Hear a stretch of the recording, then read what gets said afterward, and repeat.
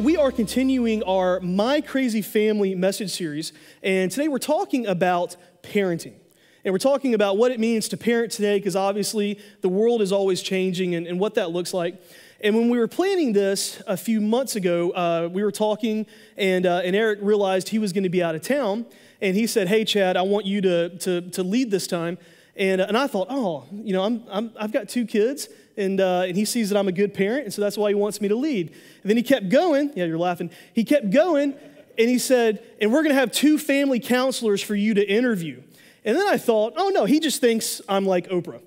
So I'll take it. I really wanted to be like, you know, look under your chairs. You get a car. You get a car. But I asked Hardy if we had the money for that, and he said we were like $20 short, so we couldn't do it. All right, keep up, folks. All right, so anyway, so today we are going to be talking about parenting. You know, Charles read that verse earlier about impressing these commandments on the hearts of your children everywhere you go, telling them about that, teaching them, and we know how important it is to raise our children the way that God wants us to raise them. So today, we've compiled some questions, some of the top questions that you guys had and some other folks had about parenting today, and we have got two guests that are going to be joining us who are experts in this field. The first is Dr. Klein Johnson. He has over 48 years of family counseling experience, and he works for the Montgomery Baptist Association as well as with Baptist Health. And then also we have Donna McCullough here with us today, who has worked for over 9 years at the Forest Park Ministry Center, working with families and helping folks work through things. And so anyway, I want you guys, Vaughn Forest Church, to welcome our two guests this morning as they join us, Dr. Klein and Ms. Donna. You guys come on out and have a seat on the couch. Now, I told them earlier, normally when I'm in the room with some therapists and there's a couch, I'm laying on it telling them about my problems. But today I think we'll skip that. Thank you so much for being here. Appreciate y'all being here. Yeah, have a seat. So, parenting, right? Right. Super simple subject. This should take, what, like 5 minutes? Absolutely not. All right. So, a pretty big deal. Like, when we look in the Bible, God refers to himself as our Father and us as his children. So literally, the picture that we have of our relationship with God is a parent-child relationship. Right. And so for us, as parents, for those of us, whether you have children, whether you want to have children, whether you have children in your life, I think everyone has at least some little ones of friends or family running around. And we've heard it takes a village to raise a child. And so, but particularly as parents, obviously the idea of family is a big deal to God. The family unit is the basis of everything in the Bible. Right. Old Testament and New Testament. And then secular-wise, it's the same thing. Every society is based upon the unique family unit. And therefore, that's where we transmit our Christian values in the home setting, and the verse in Deuteronomy, as well as passages in the New Testament, tells us to discipline. Discipline is to learn. And that is our role as parents, is to ensure that we teach and our children learn Christian values, Christian principles to guide their actions. And that kind of leads into our first question. And Donna, I'll ask you this. What do you think, in your years of counseling experience, what do you think is the most important thing that we can do as parents to raise our children? Well, one of the most important values that you as an adult parent should have is a personal relationship with Christ. Our children, because they have very concrete minds, they see, just as you said earlier, the whole concept of our Heavenly Father. That's an abstract concept to them. They don't see a Heavenly Father, but they see you as their dad. And so that is their visual of what God is. And so it's very important that although we're not perfect, it's very important that we try to exemplify godly values in order to be able to share that with our children. Dr. Johnson, would you like to add anything on to that? I think the big thing is consistent daily Christian living. And that and the old phrase, it is caught as it is taught, rather than just verbal instruction. Mm-hmm. So not just teaching or taking to church, but living it out. Living it out Okay. on a daily basis, modeling Christian behaviors. Which is way harder to do than just teach, right? Right. Right. Now, do you see that in your counseling, parents that struggle with that? Is that common, or am I by myself in that? Very, very common, and that is where those internal conflicts come from the parent. I know I should be doing this. How can I change what I do? And then the biblical model is think upon these things. We change our thinking, that leads to a change in action, gradually changes our feelings. The Bible doesn't talk about feelings. We change thinking, action, those are behaviors. Very interesting. Don, how important is it to balance, and this is a little bit of a shift in direction, how important is it to balance time with our children and time in our marriage? Well, the best gift you're going to give your child is a stable home. And we know that's not the case in a lot of our homes, but the really most basic need that a child has is that of security. So ideally, you would have mother, father on the same page, giving each other respect and regard. Every family appears differently. You have different schedules. There's no way to have a pat answer or like a formula that says you'll spend X amount of time as a couple as opposed to with the children. But you just need to, the children need to know that you're on the same page and that you regard each other with respect. That it presents a sense of security, and that is the very basic thing, very first need that a child has when they come into this world. So, right, so it's important for your children to see a husband and a wife, or mother and a father, as a husband and wife, on the same team, working together, not divided. Now, Dr. Johnson, one of the things we do know is that 50%, according to statistics, of marriages end in divorce. So what would you say to some of those families that have been through that? That is still correct. We are still averaging about 50% divorce rate. The big thing is respect for the parent. Obviously, there were differences or they would not be apart.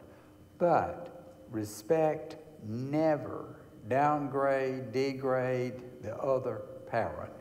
You have two homes, most of the time with some type of visitation.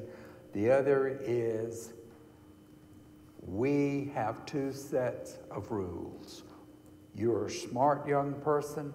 What we do at this house is this set of rules. What you do over at the other parent's house is that set of rules. We never use the child, regardless of what age, to ask what's going on at the other house or to be a messenger. You communicate what is best for that particular child. Also, most young children have the same emotional reaction to divorce as that of a death, because it is a death of a relationship and the unity that the parents had is no longer there. So obviously, again, plan A, stability. We want to have stability, but there is still hope for stability even in... Oh, of course there's hope for stability. And that's one of the most important things. But you develop a lifestyle that is unique, that meets the needs of each child. Each child's needs are different. One parenting formula will never work because we still have not learned how to separate how much is nurture and how much is genetic. The answer is yes, both are involved. We take our child where they are at every stage of development and work individually with that child. Right. Donna, how important would you say that it is for spouses to make each other a priority? Is it that the child comes first and everything else bows down to the child, or is it more important to make your spouse a priority? Well, because you need to be on the same page, you have to have some priority for each other. When you say make it a priority, again, every family is different. You may not have physically the time to make that priority, but you do have to have, you can have the attitude that, that you're both regarded as, that I care about your feelings, I care about how you feel about certain things. I want to be on the same page with you in terms of how we present our home, our rules, our things that we do together. Even if once or twice a week as a family you can gather together and go to McDonald's. I mean, even if you can just do something together as a family, and that a child knows that they're an intact part of an intact system. And why is that so important to the child? Again, just the stability factor? Because that is the very basic need. If we want a child, let's talk about our Christian values and how we want our children one day to have a personal relationship with Jesus. We want them to know the security of knowing that relationship. If we're going to be the first picture that child sees of what a parent is, what Heavenly Father is, then we want them to be secure in that. And that really is the basic need that all other needs are built upon. Right. So, Dr. Johnson, let me ask you this. How much of our actions shape the actions of our children and impact their future? The parent influence typically, from a Christian perspective, is the single most influential element in a child's development. That is not always the case, but that is one of our Christian ideals, that it is present there, helping them to grow in their spiritual life so that it is internalized with them and they react to their Christian teachings when they're making multitudes of individual decisions. And we prepare them for it before they face many of those decisions. And it's a natural progression of spiritual growth at the child's developmental level. So what we're doing now to prepare our children for later is how they will react to external environments later. Totally. Oh, okay. Now, let me ask this. Do you find, Donna, in your work that the way that a parent has acted, what the things that they have done, that passes on to their children in the next generation? Well, it really does. It can impact negative and positively. Sometimes a child can witness something and say, "I'm not going to do that," you know. But other times, more than not, a child will say, well, this is how Mom did it, or this is how Dad did it. And so that we learn responses to crises in our lives by what we observe in our families.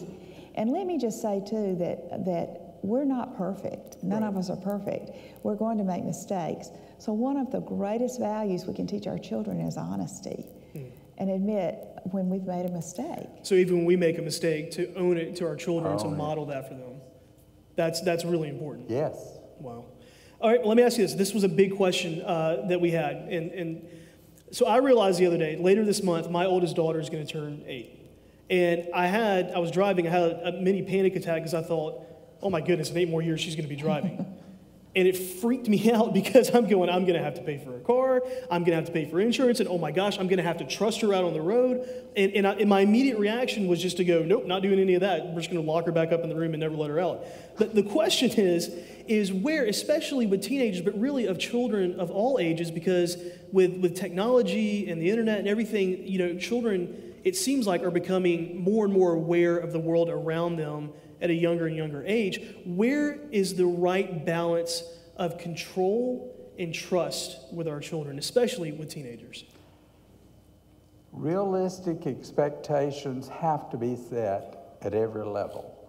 And electronics is one of our major issues of going to sites that are totally inappropriate for their maturity level, age level, whatever. Therefore, the parental controls have to be in place. We trust them with those things that they have the capacity to be responsible for.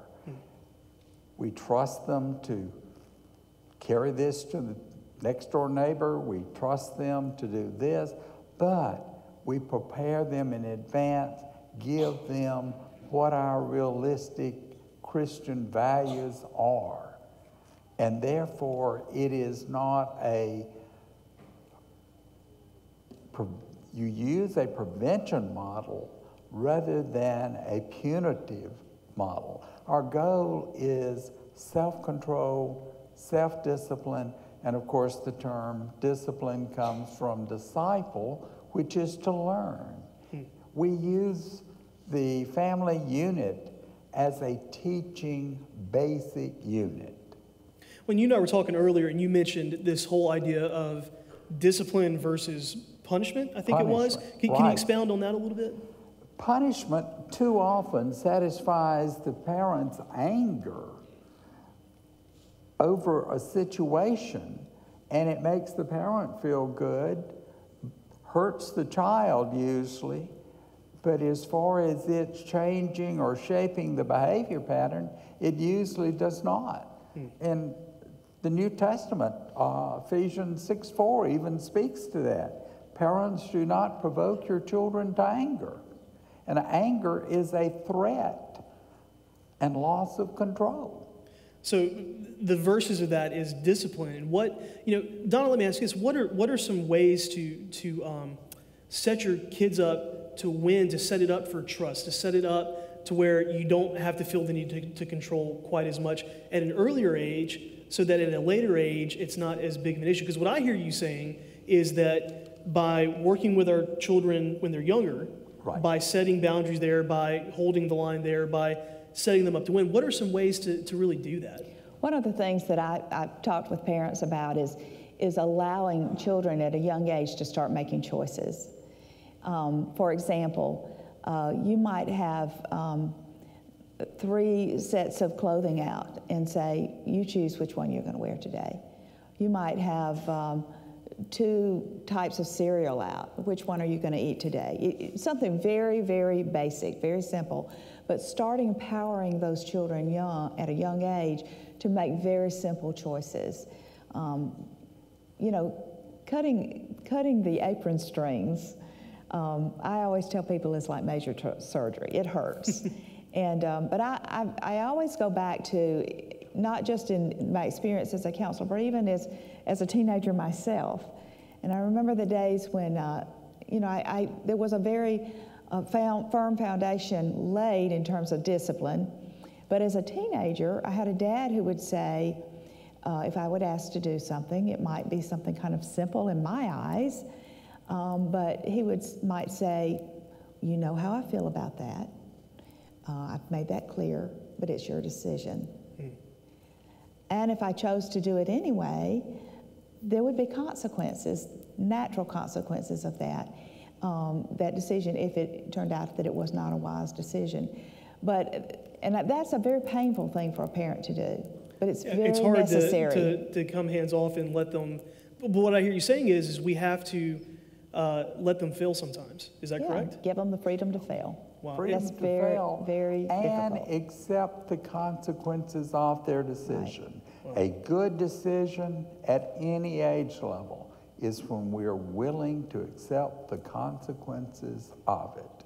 And we even talk about those in advance. If you do this, then this will probably happen. If you do this, this will happen. You want to go visit so-and-so, you can stay X number of hours, need you to be back home. If you're not, then the consequences for 3 days, week, whatever, you're grounded. So setting those boundaries up early and teaching from a young age.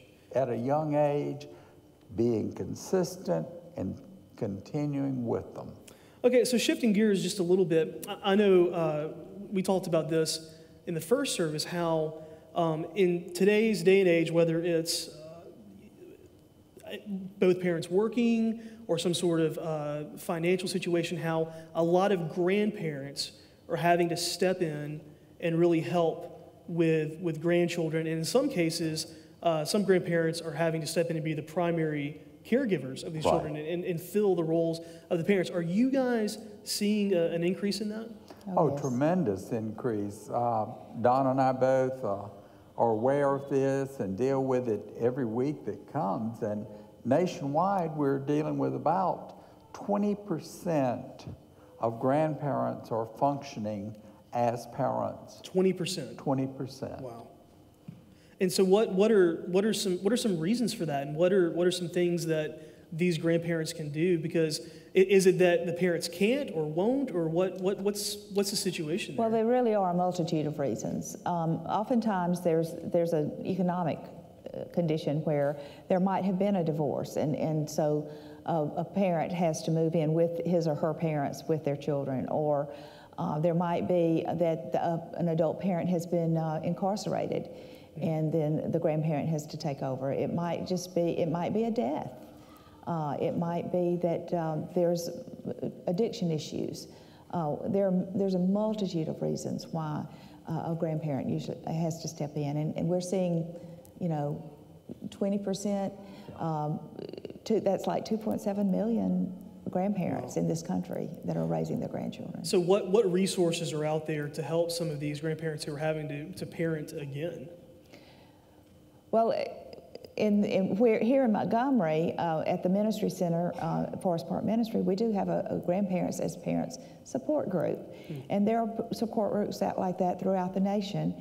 And it's basically a place for grandparents to come. They can vent, they can learn from each other. Sometimes we have scenarios where we have something that happened perhaps hypothetically at school or on the playground or something, and we give input from each perspective. Mainly it's a very safe place, it's a very confidential group, so that grandparents who find themselves in that particular circumstance can come and be able to receive support. And if someone was here and they wanted to get involved with something like that, what would be the best way of contacting? Calling the Ministry Center, which is 334-269-5726. That's great that you guys do that. Now, assuming a more traditional role of a grandparents, where parents are there, what, Dr. Johnson, do you think is, what's the greatest role that a grandparent can play in the life of a grandchild? To be a friend to them, to be a confidant, but yet maintain the integrity of the rules that their parents have set. The grandparent is making a major, major error when they say, now I will let you stay up, or you don't have to eat your vegetables, or we will sneak and go to the pool when your parent tells me that you're not to go swimming because you've got an ear infection. Right. That is undermining the parents, and that is one of the negative things that too often grandparents do. Positive, we're able to provide additional items for them to do, a confidant that they can trust, but the consistency of the whole family dynamics and unit has to be maintained. Well, and we spoke earlier about how our actions, our children will follow those actions. I have to imagine that even grown children, what they see modeled by their parents as grandparents is what then they will carry out when they become grandparents. That is definitely true. So as parents, we always have to be reminded that no matter what age we are, our children are watching us and they're going to model what we do. Is that, would you say that's correct? Totally correct. Man, that's crazy. All right, so speaking of spoiling children, because I remember going to my grandmother's house and and loving it because she made cookies, and obviously I had too many of them.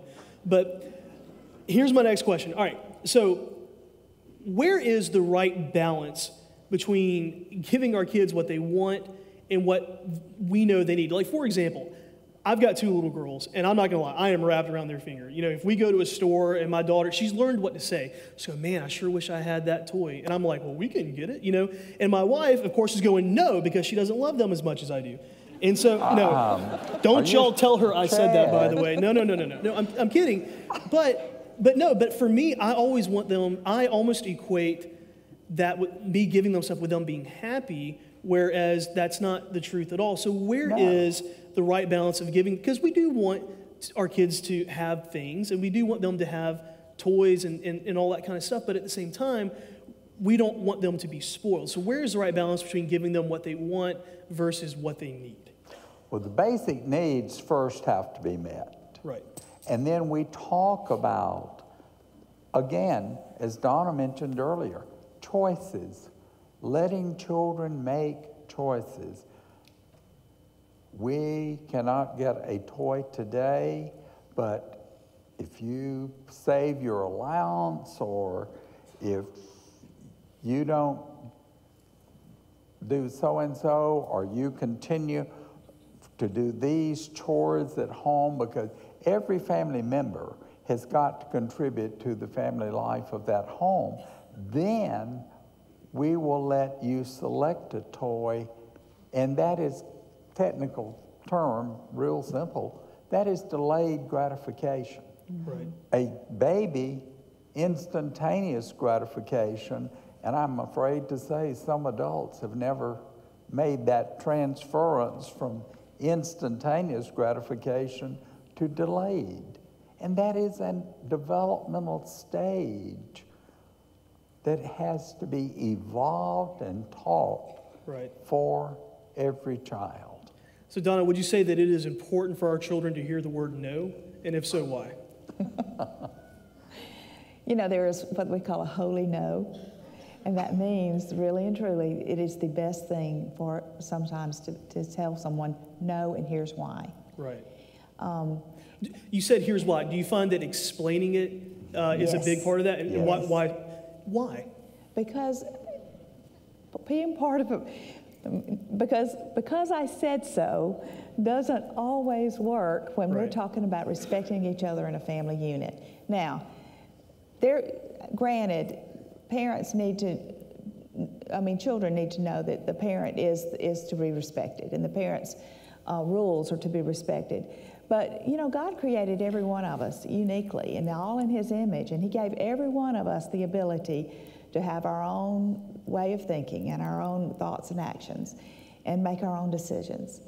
And so, you know, to let a child know that I know you want that, and I understand that you want that, but here's how this needs to come down, and just to teach them the work ethic, to teach them, you know, as Dr. Johnson said, delayed gratification. You can't have everything instantaneously. You know, those are very, very important values for a child to learn. And do you find that helps them relate a little bit more to the world around them, and also answer some of the questions about, you know, because there are bad things in this world, and we do know that God, you know, causes it, allows it. Do you find that by learning no, and sometimes we can't have what we want, do you find that helps understand the nature of God a little bit better? Sure, you've got to set limits, and God sets limits on us, whether we adhere to them or not. Right. And that is part of your role as a Christian parent, to help that child, regardless of what age, to internalize those Christian values, not out of fear, but to internalize and make those values their own. Mom, I did so-and-so, you would be proud of me. I said absolutely not of downloading this app onto my telephone. Because no one here has ever experienced that, right? Yeah, absolutely. All right, a couple more questions, and we're going to wrap up. This is an interesting one. This is one that we had a lot. I remember when my oldest was born, she was super compliant even as a baby. You know, we thought, man, this parenting thing is not that hard. You know, she goes to sleep, we tell her no, she obeys. This is not a problem. And then we had our second child. And she's a lot like me, and she's more stubborn than I am, which is an accomplishment. And we would literally, we were trying to do I think the baby wise thing where you let them just cry it out and oh, we're not going to go in there. But at 4 a.m. after crying all night, we're going, how does she still have this energy? This doesn't make any sense. So my question is, what do you do for yourself, but also for your marriage and for your child when you are tired of fighting with your children to try to get them to do the right things? What do you do, Donna? Well, one of the things you do is you try not to let them see you tired. Right. Because they will pick up on that very easily and know that they can wear you down. So earlier we were talking and Dr. Johnson said to choose your battles. Choose your battles. Yes. And make sure that you stand your ground. And if there's a time when you feel like you're just exhausted, you step back. You know, you might even say, I can't even enter into that conversation right now. I'm going to step back, you take a deep breath, and you pray through that. Right. Choose your battles. What do you mean by choose your battles? Every little thing is not going to be perfect. I've never seen the perfect family or the perfect household or the perfect child. So you select those major issues that are values to you and your family. We make sure they are aware of those, and in simplistic terms, we try to go with a prevention model and preparation model instead of repairing or a punitive model when something has happened. So what I hear you saying is that picking the fights that are worth fighting, and then standing your ground once you have found that, but having the wisdom and the discernment to know, hey, maybe this isn't worth the knockdown drag out. But when it's time for the knockdown drag out, and I'm assuming, Donna, you can probably comment on this, for a husband and wife to be unified, for parents to be together when that battle comes. Is that I would imagine that's super important. Yes, and that's one of the important parts about protecting your relationship. And even if you're no longer married, to be on the same page with those basic values that you want your children to learn. Okay, the last question. Husband and wife have got to be together, God up above, come down, children at this level. They cannot relate to each other with the husband over here, the wife over here, and they communicate to each other between the children. So it kind of goes back to that stability thing. A unified force, stability. Exactly. Gotcha. All right, last question, and then we're going to wrap up. There are probably a lot of parents who are here, maybe are watching online, who have children, maybe they're younger, maybe teenagers, maybe they're grown, that have rebelled against God, or not walking, not tracking with God. What would you say, Dr. Johnson, what would you say to those parents whose children are no longer walking with God? Maintain connectivity, the relationship with them. There is always hope, and the Bible again tells us, train up a child in the way he should go, and when he's old, he will not depart from it. That is a goal, but the relationship, you will always be my son. Regardless of what you do, I may not approve of, but maintain that relationship. They know at that level what your values are. You know what I believe, but I want us to keep a relationship. That's your number one goal. Right. Donna, do you find that those values, when imprinted on those children at a young age, even when they rebel and run away, do you find that those values stick with them, and does it ever manifest later in life? Yes. In fact, that very scripture has been on my refrigerator for over 20 years. Wow. And the word old is highlighted and in bold and underlined because not everybody's the same, and our soil is different. It's just like the parable, but it's a seed that we planted as parents in our children, and that seed at some point will germinate. Right. And you will see, but there is hope. You will see some sort of... Well, and Scripture tells us that it's the kindness of the Lord that calls us to repentance. And so what I hear you saying is is that by maintaining that relationship, by maintaining that kindness, we, as those who are the picture of God, that they will see that, and that is that kindness of God, of Christ, that will draw them to repentance. Exactly. Wow, that's just incredible. Thank you guys so much for joining us this morning. I'm going to pray for our families and for all of our parents and for those that want to be parents or any of you that know children. We're going to pray, and then we're going to wrap up here in just a moment. So you guys join me in prayer. Father, we just love you. God, we thank you that we can call you our Father, our Daddy. And God, we thank you that you are the perfect picture of a parent. And God, we just pray for all of the families in our church and the River region, God, just and beyond. Lord, that you will just guide us, that you will give us wisdom, that you will direct us. And God, that you will just shower us with your grace, Father God, as we just seek to raise children who are hungry for you and who seek after you. And in the name of Jesus we pray. Amen.